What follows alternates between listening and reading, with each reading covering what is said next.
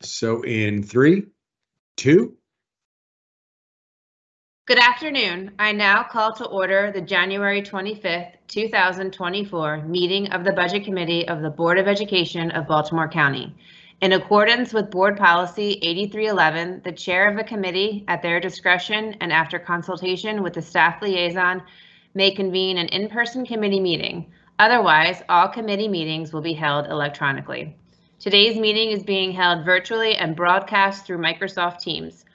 To conduct this meeting efficiently, all voting items this afternoon will be done by a roll call vote. Board members will say their names before making and seconding a motion as applicable, as well as when requesting discussion on an agenda item.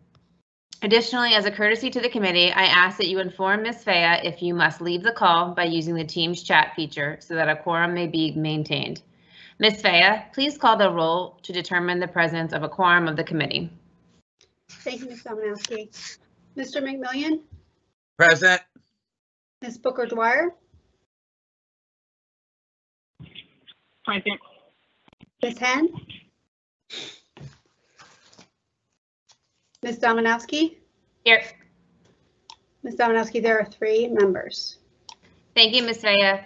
Will you please call the roll of staff members participating in today's meeting?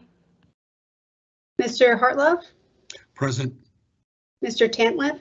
Present. If there are additional staff participating that were not mentioned, please state your name now. Thank you, Ms. Dominowski. Okay, on to agenda item number 1. Mr. Tantliff, will you please provide an overview of the second quarter FY 2024 budget line transfer report? Sure will.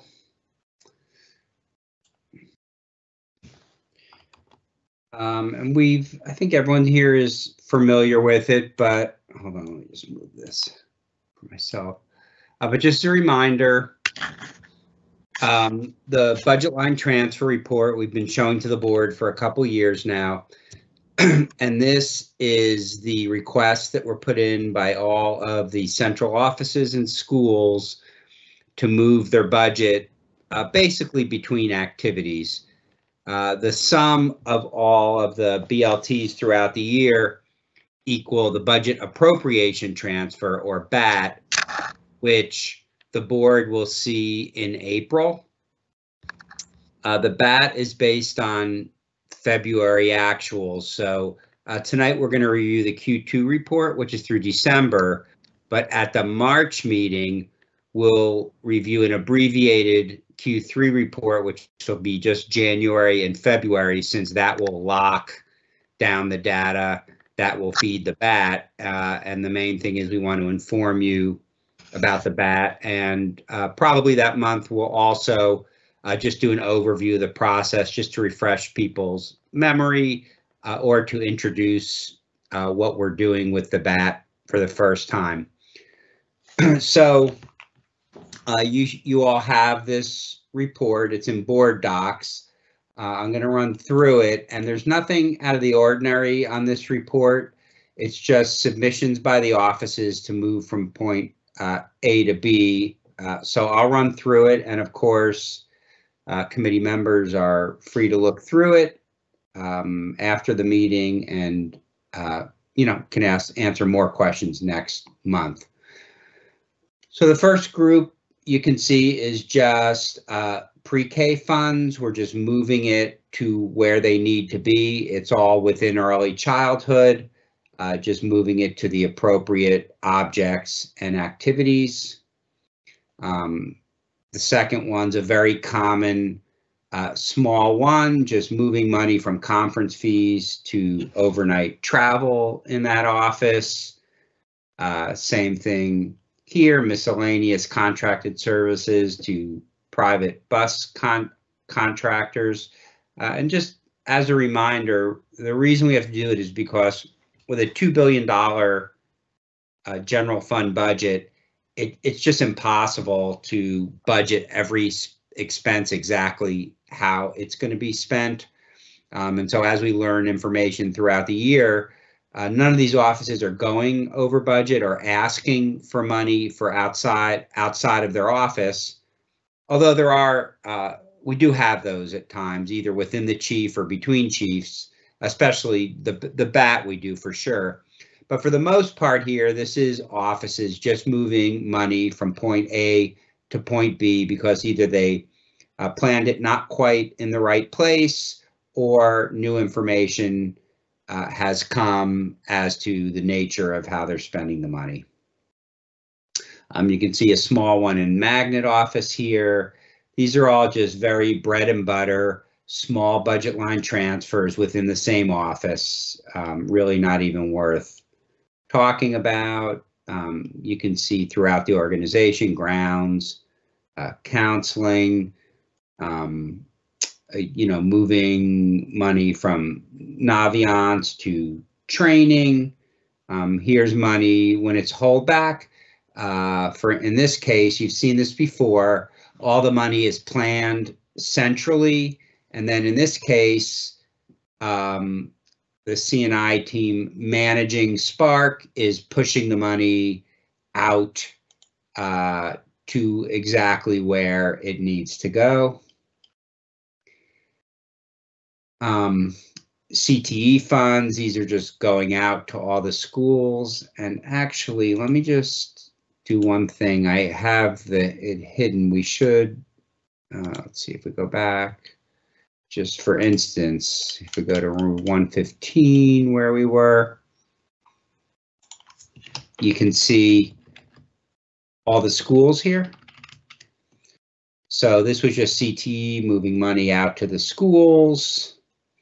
Here's the Magnet office, moving money within their program, and here's the amount over here. It's just budget realignment. Here's languages, again, relatively small amounts of money, bread and butter movement. This is Michelle Stansberry's team in the Title I office, moving concentration of poverty budgets, dollars around as the schools determine how they're going to spend that money. You can see more of it here. These are all concentration of poverty, just moving money within the fixed concentration of poverty budget to where the school's final budgets are. And you can see it's just realigning the funds to the program need, and where these schools working with the COP team determine the money needs to go. So none of this is, locked down when the budget gets adopted. So you can see that's what all these are. It's just COP moving money around to the school where the money is needed. So same thing here.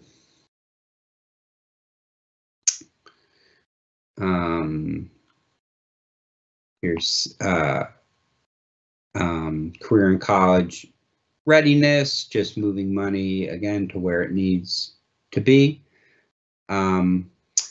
Here they were moving money into dual enrollment from other areas of their budget. Hey, Whit. Yeah. Just a quick thing it may be enlightening. What if you may not know this, but you probably do. I know it nets to zero, but what is the total positive and the total negative? I know they equal each other, but do you know what it totals up to? Not on here. I don't think. I think we'd have to go through and talk. So in other words, you want to know what's the grand total of the pluses? Maybe plus 5 million, negative 5 million. Exactly. I don't. I just thought it would be enlightening, maybe. I can, when we go to the next topic, I can kind of do that on the side, do some math, and then let you know. Sounds good. Sorry to interrupt you. No, that's no interruption. Here's school startup expense for Bedford, who will be opening up. So this is their startup budget that the principal gets to allocate. So here's their $643,000, all getting pushed out and spent. Here's more COP. PPA is the per pupil grant. So if you recall, or you may not know, there's two separate facets of concentration of poverty. It's the same umbrella, but they are separate allocations, and the PPA is a subset of the main grant with different criteria that gets stacked on and gets spent in a slightly different way. So you can see COP and the PPA grant.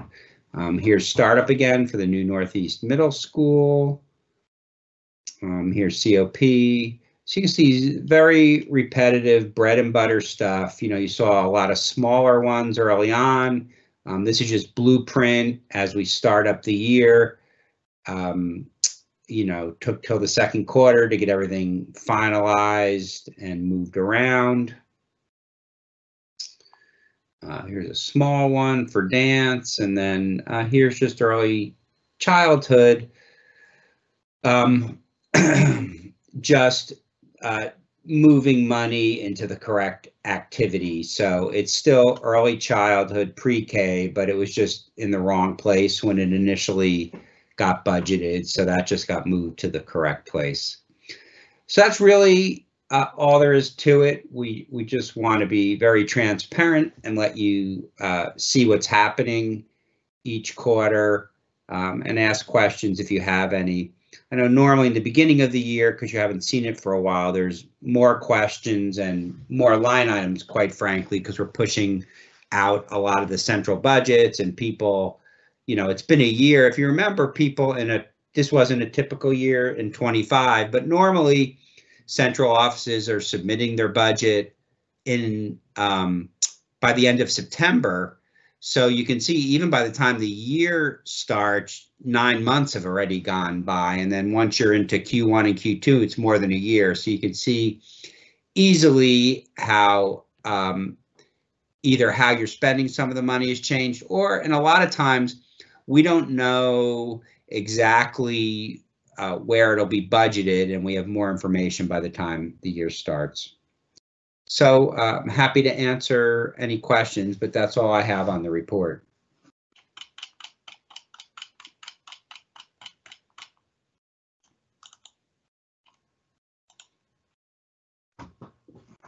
Here, would anyone, does anyone have any questions to start with?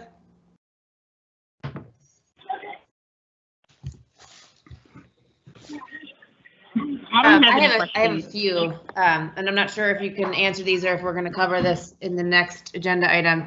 I guess I'm just confused by some of the headings, like under concentration of poverty. Sorry. Let me go back to where how the transfer goes as far as so like I don't know, that's concentration of poverty. There's a bunch of them like Scotts Branch, Halthorpe, Lansdowne, Berkshire, Chadwick, Rosedale, Halstead, Logan, and Powhatan as far as I've gotten so far. With the you know, conference registration fees, overnight travel expenses, mileage reimbursement, phone stipends. How is I just don't, can you explain how that's considered concentration of poverty funds? Well, yes, I can answer that question at a high level, but to go deep into all the ways to spend, you know, we would need to talk with Michelle Stansberry and Melissa Wisted. Okay. But, you know, you have a number of employees that are funded under concentration of poverty. Those employees may need to drive somewhere. They may need to go to a conference to receive training and background in what they're doing.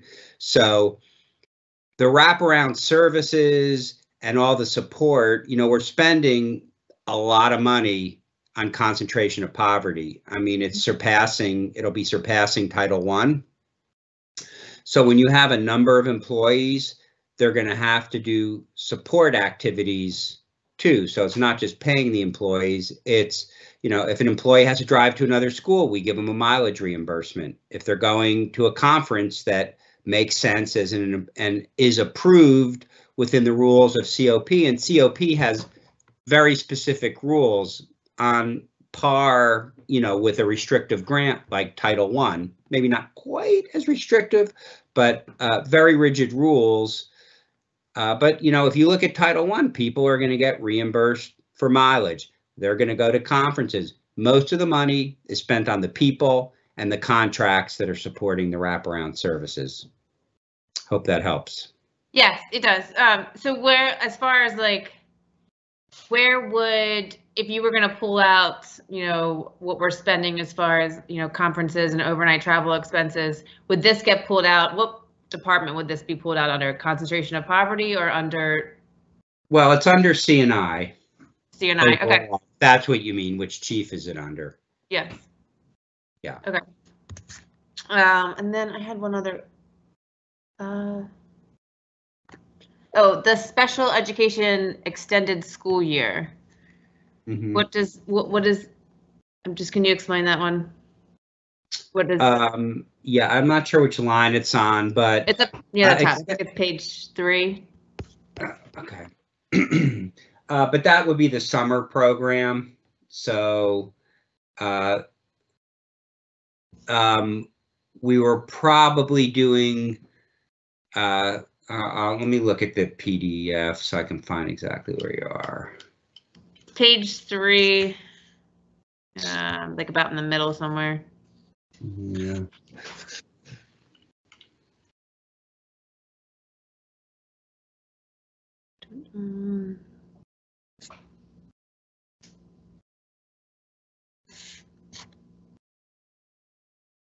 Special education, special ed instructional, extended school year. Yeah, sorry. 2.9 million. Okay.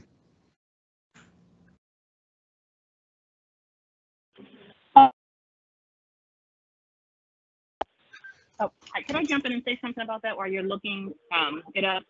So, Ms. Dominowski, there's certain requirements by state and federal law that the school system must do for students receiving special education services, and some of these services happen in the summer. So when we're looking at this budget, the money that you see there, a lot of it is tied to what is federally and state required. Okay. So we have to allocate that whether it's used or not. Hold on, let me.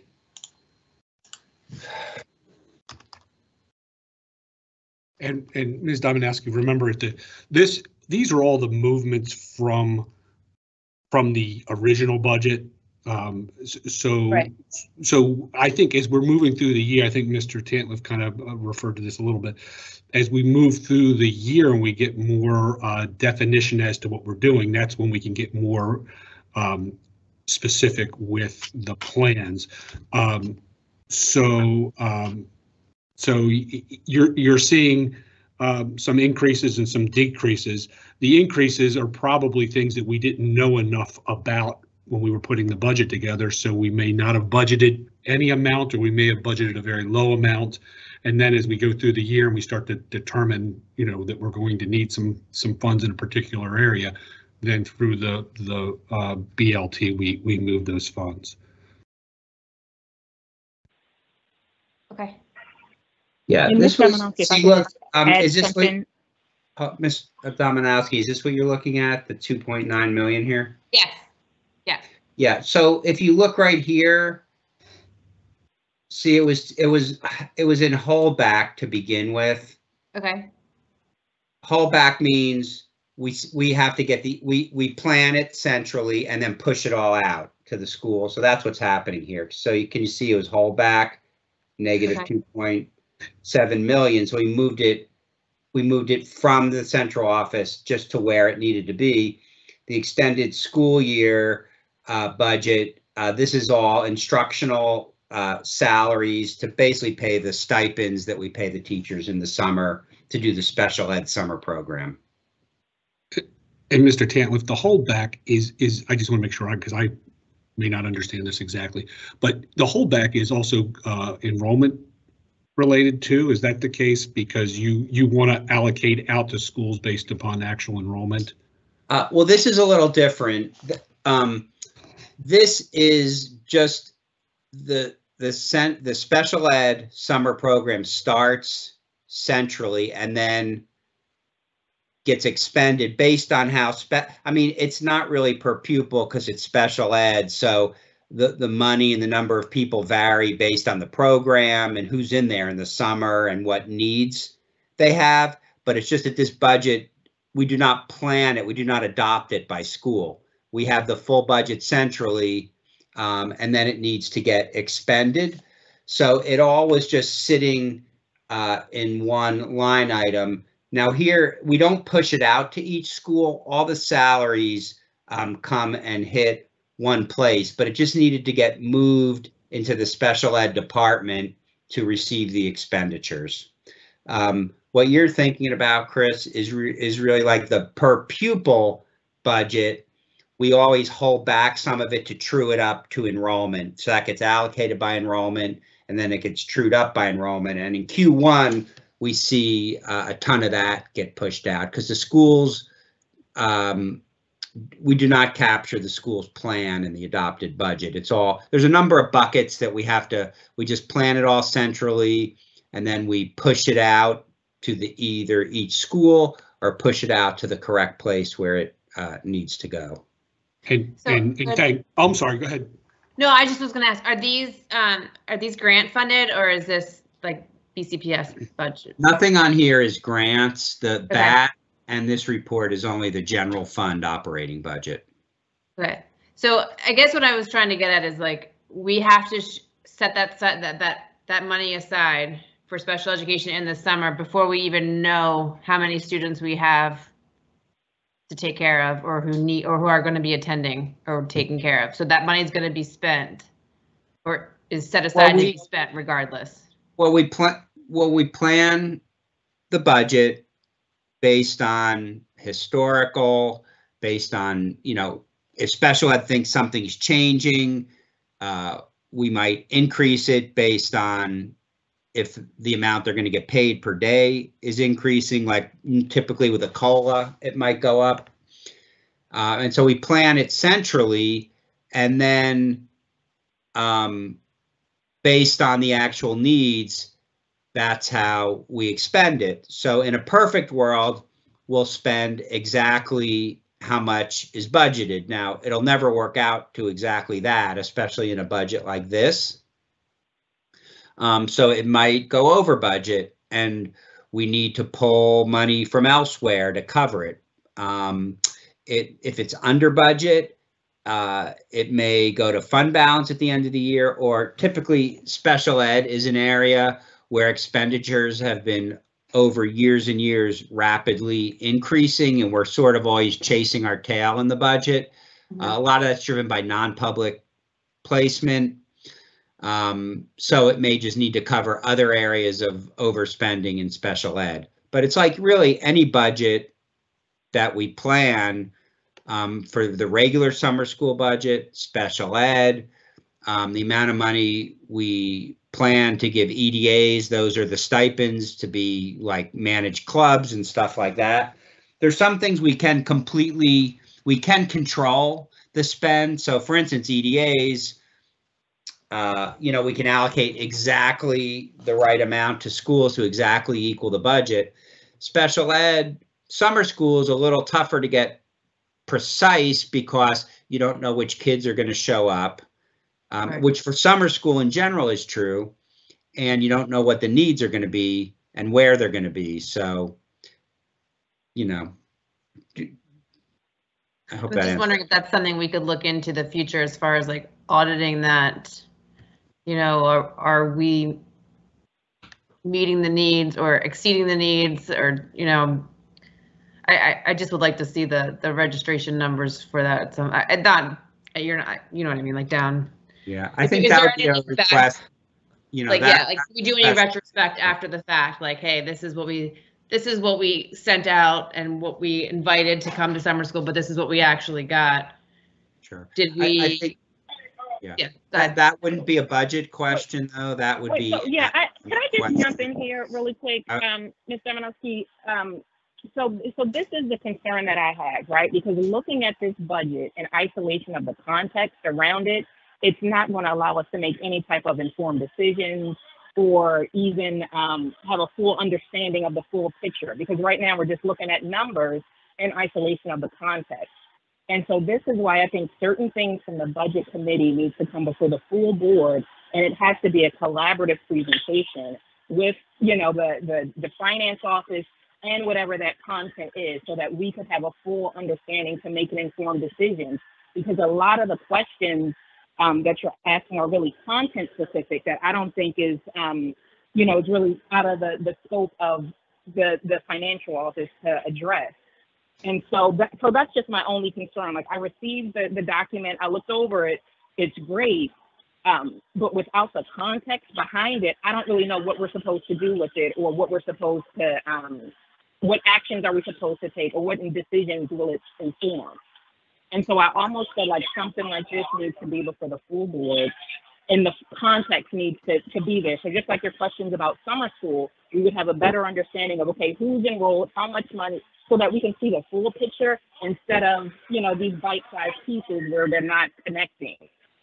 So it's just I just think it'll be better if these types of topics are brought for the full board, and there's a joint presentation with finance and the content area, so we could see have the full understanding of what's happening, and then use it to inform to make some decisions. But right now, just looking at the numbers, I don't know what we're supposed to do with that.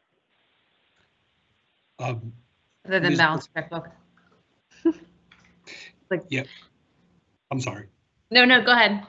No, what I was going to say, Ms. Booker-Dwyer, I think those are very good points.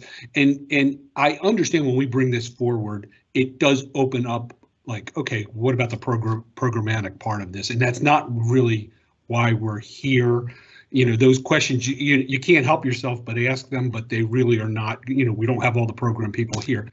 But I think the initiative, and I kind of inherited this, we inherited this, this part of the meeting. You know, we will bring a bat forward in April, as Mr. Tantliff said. And this is really just to say there's a lot of detail that goes beneath that bat. And this is to show kind of the process and, you know, shows what's behind those. You know, when you get the bat, it'll be a very summarized document. It won't be a spreadsheet like this to this extent. So this is for those folks who love to dive into the details. This is kind of shows them what is behind that bat, but it really is meant to be just detail of the specifics behind larger numbers that you'll see in April. That's really what it is, and it's not here for a programmatic discussion. And I agree with you, because we're not really, Mr. Tantliff and myself, we're not the program people. Thank you for that clarification.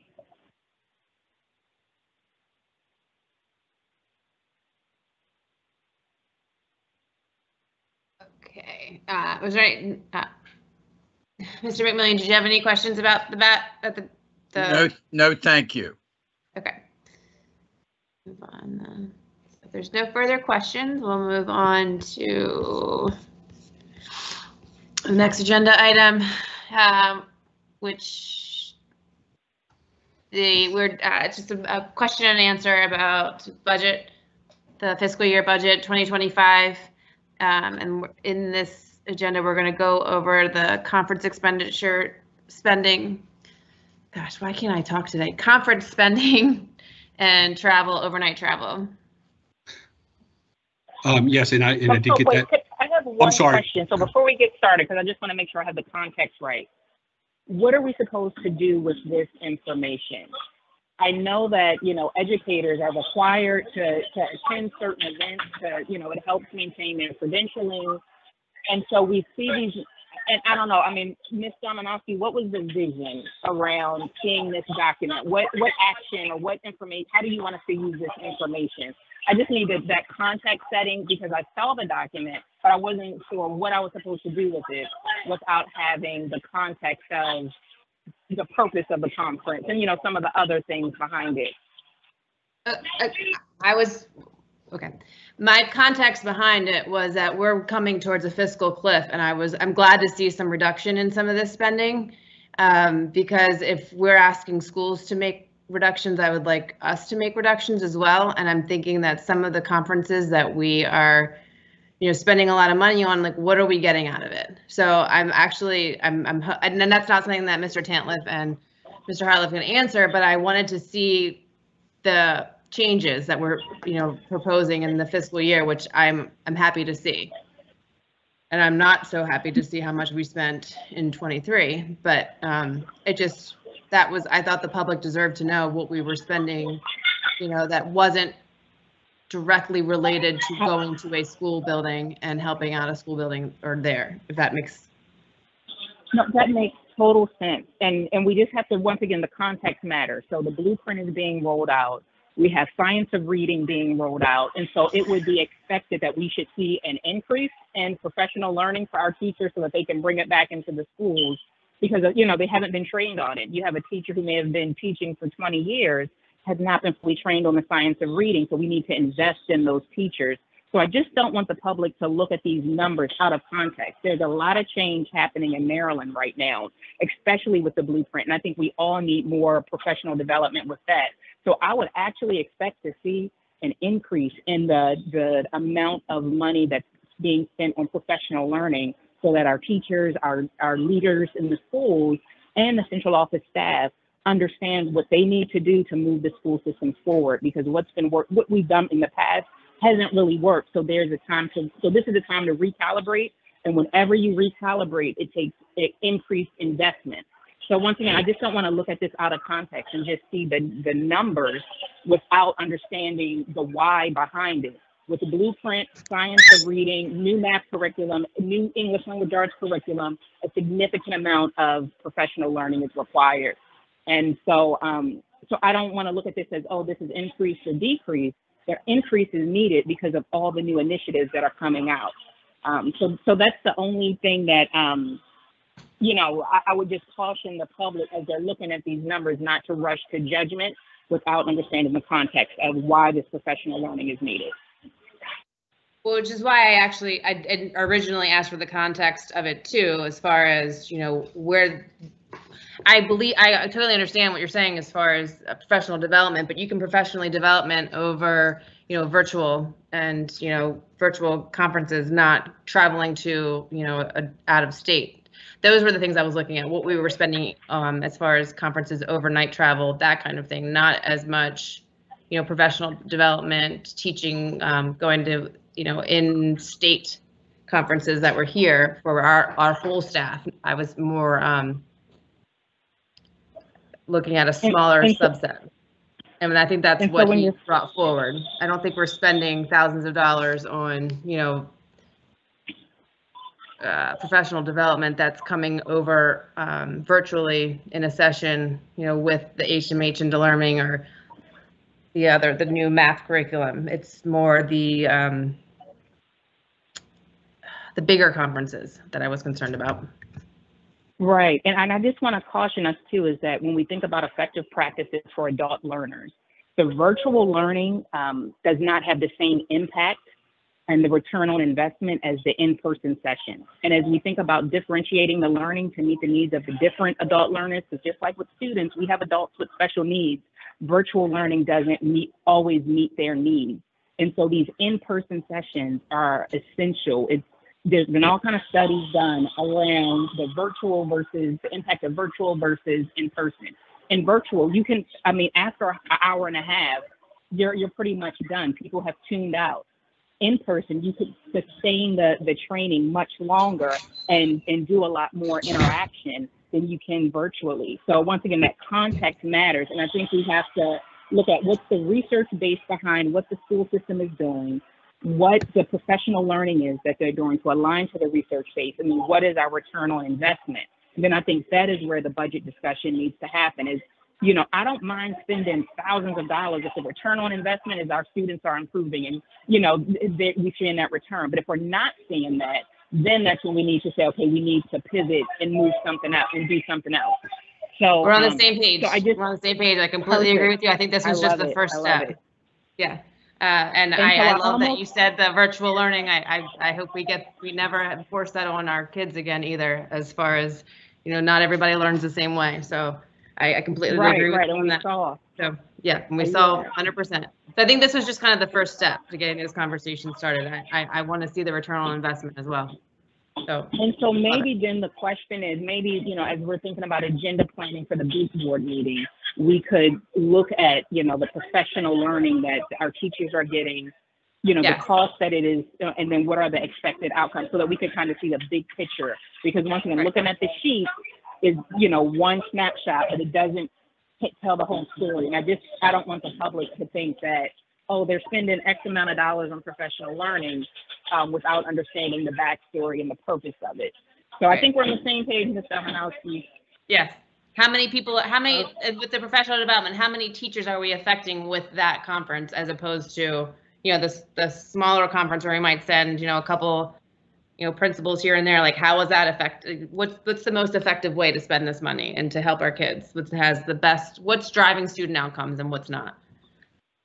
So, yep, yes. I like that. So that, I think, could be the discussion for the full board. And I will try to work that into an agenda so that we could truly see that return on investment. Perfect. Sounds good to me. Okay, with that, I'll share my screen, and I think that was a really good discussion. Can everyone see the report? So I think that was all very, very good discussion, and some of the things that we were talking about earlier are the same types of things. You can only tell so much from a number. A number doesn't mean a lot without the context, but what we can take out of this is maybe a little bit of a discussion of how we looked at our budget this year. So I'll go through the report briefly and just kind of give you an overview. Basically, the request was for by department. So we have the list of the departments, and they're under the division, the particular chief that they're under.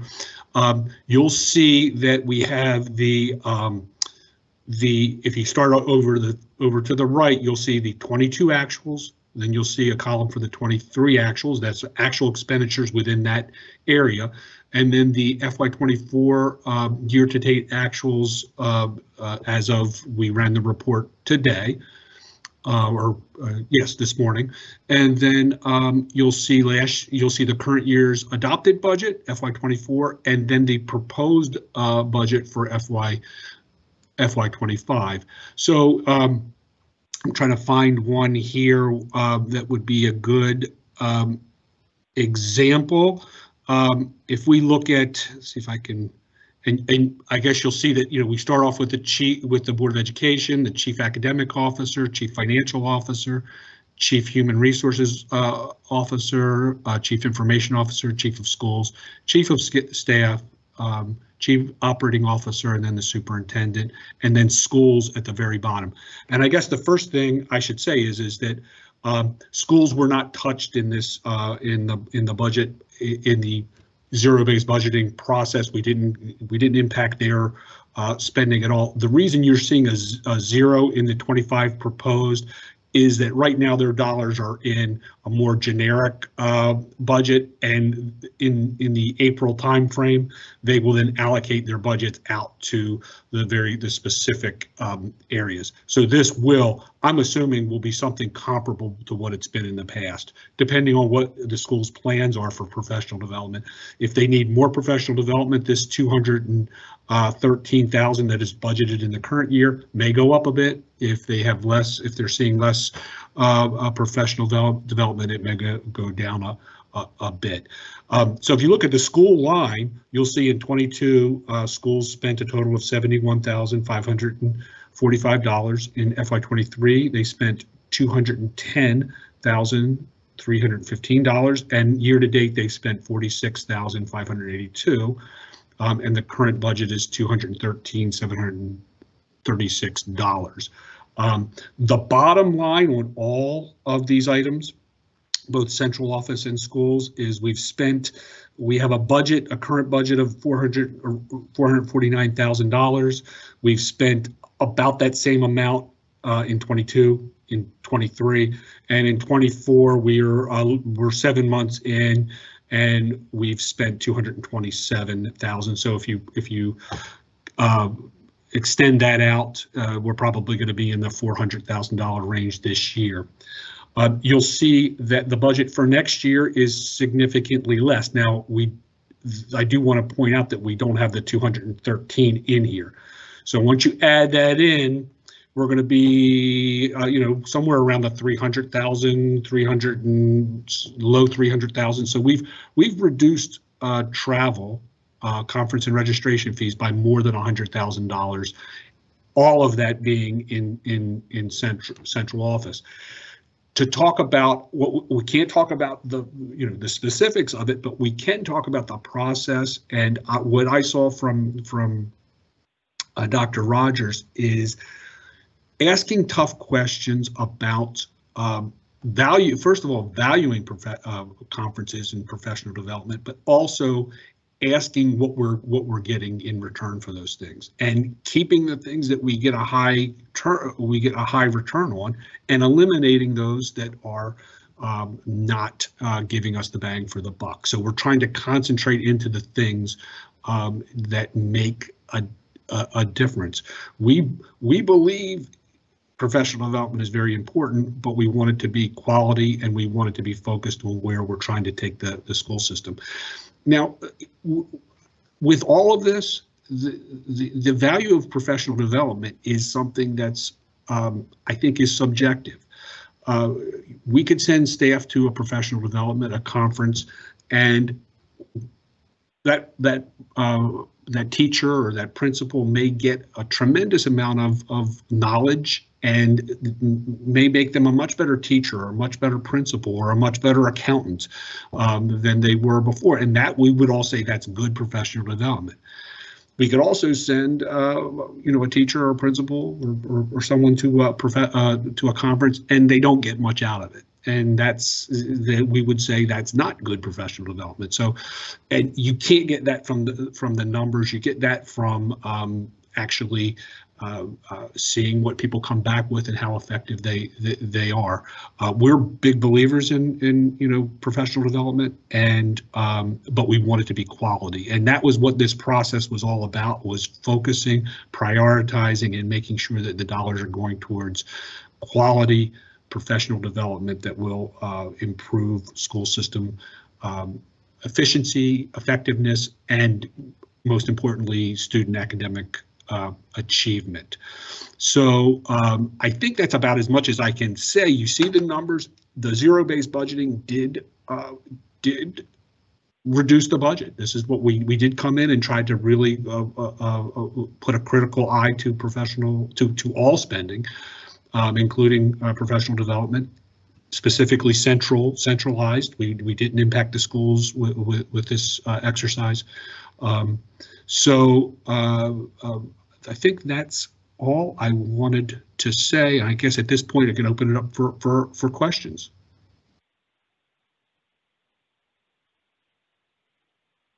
Did anyone else have any questions? Brad? Yes. I just have a statement. It's so hard to quantify the impact of professional development. And all the different stuff that I've taken over the years, it's what you bring back and use in the classroom setting. And so how do you put a price tag on that? How do you know that that's valuable? Somebody might go to a conference and they might give it their total 100% concentration, and they avoid the restaurants and everything, and they just go there and they do their thing. But that doesn't mean that when they go back, they implement that in the classroom. So all this discussion, but we really you don't know the true value of the impact it's having in the classroom. That's my point. You just don't know. And you're never going to, you can't quantify that.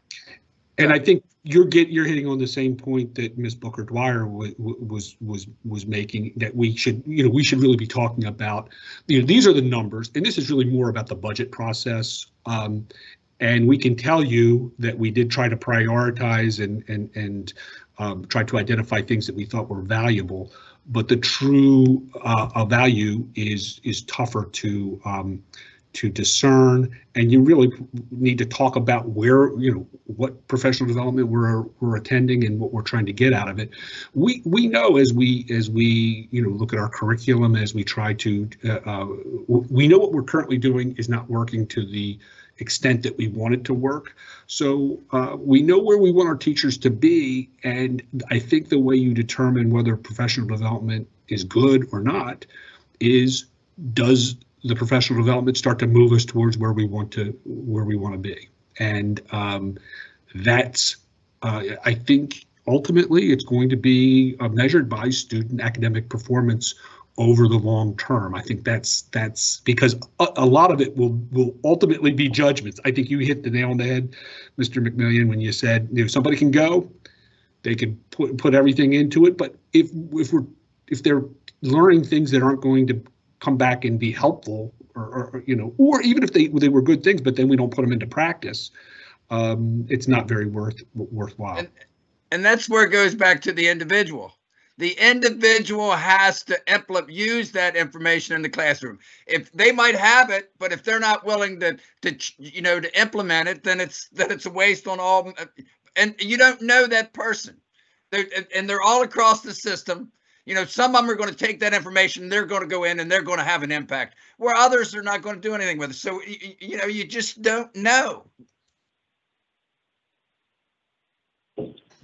Could I jump in here? So Mr. McMillian, you make an excellent point, and this is why that professional learning system has to be aligned, and it's up to the school leaders, department chairs to go and see those classrooms to see if the teacher is actually implementing what was a part of that professional learning. So it has to be an aligned system. So you're absolutely right. It can't just be one teacher going off to a conference and then coming back and no one knows what was discussed at the conference, what was going to, how it's going to be implemented in the class, and there's no accountability or follow-up when it comes back. So you're absolutely right, Mr. McMillian. There has to be some type of accountability or something happening at the school level where you're actually seeing whatever was taught in action. So I think the way that they're doing the English language arts curriculum, where they have the coaches going in, where the principals are being trained and you can see what's happening, we should see effectiveness in that. But then the one-offs, that's what would be, where we would have a harder time quantifying whether or not that was effective. And I can say, one more, and I probably already said this, but I can speak to the budgeting process, and I can speak to the fact that the superintendent was very involved in the budgeting process and asked a lot of tough questions that made people, go back to the drawing board and say, okay, how am I, what am I trying to get out of professional development, and what works and what doesn't work, and what should I be budgeting for, and where can we save dollars to go put them towards things that are going to help improve student academic achievement. That was what those questions were over and over again, and this is kind of the result of that in a very small, just looking at conferences.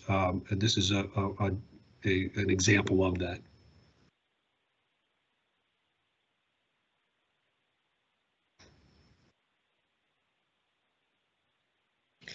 Thank you. It sounded like I wanted this kind of message to get out. I feel like Dr. Rogers was on the same page as I was thinking this would go, and I wanted that message to get out that we were thinking that way. So I'm glad that we got this talk together, and I'm thank you for the presentation and letting us know that a little what was going on. It was very obvious that she was very involved in the budget, so it was good. If anybody has any more questions about this topic, or if not, then the next item is announcements. The next budget committee meeting is February 21st, 2024. Right now, I guess it sounds like, Tiara, you want to have, Ms. Booker-Dwyer, you want to have a conversation about moving forward with the budget committee. I agree with you in that what we do here is just look at the numbers, which is hard to, it's like balancing a checkbook, basically. We can look at the numbers, but without knowing the full context, it doesn't really do us any good. So I would like to figure out a way to have a budget agenda item on the main board, on our board meetings, so we could bring in, you know, other departments to explain, you know, what this money is spent for, what are we getting out of it? We need to start seeing some results so that, you know, we can justify spending, you know, 2.9 million on this or whatever the case may be. So I do like that goal for the budget committee. But if there's no further business, hearing none, this meeting is now adjourned. I thank you all for joining us and have a great evening. Have a good night. Thank you very Night. much.